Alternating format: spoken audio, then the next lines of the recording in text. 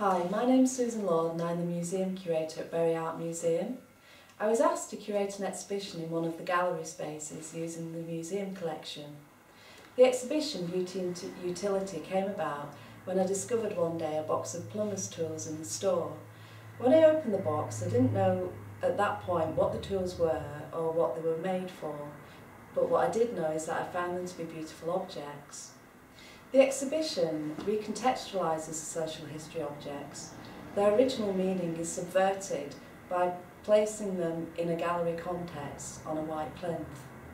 The Beauty and Utility exhibition attempts to move away from exploring what the tools may once have been used for or the stories that they may once have told, and seeks instead to find beauty in their utilitarian and almost sculptural forms.